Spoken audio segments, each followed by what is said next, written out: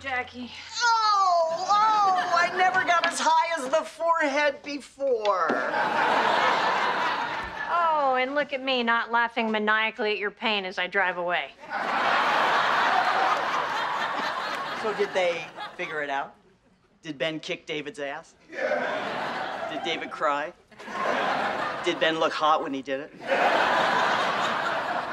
Why are you so fixated on my messed up life? Because if I don't fixate on your life, I have to fixate on mine, and that is a long, dark tunnel where the screams echo, so it sounds like there's more people than me, but it's just me. All right, well, stay on my life.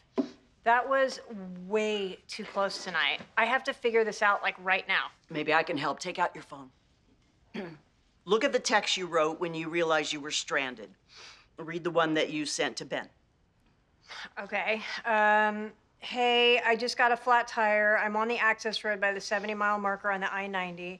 I've had such a crappy day. Harris is making me crazy. I need to spend more time with Mark. I'm just so tired. I wish we were together right now and I could put my head on your chest and fall asleep. Okay. Read what you wrote, David. Flat tire, access road, mile marker 70, need ride to gas station.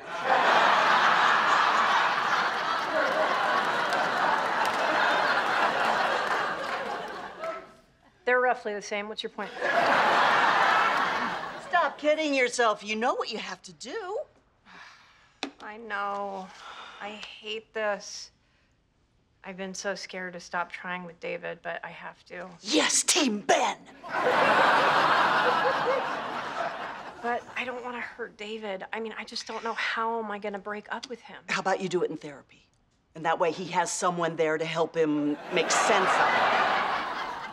That is a great idea. They can pick up the pieces while I slip out the back.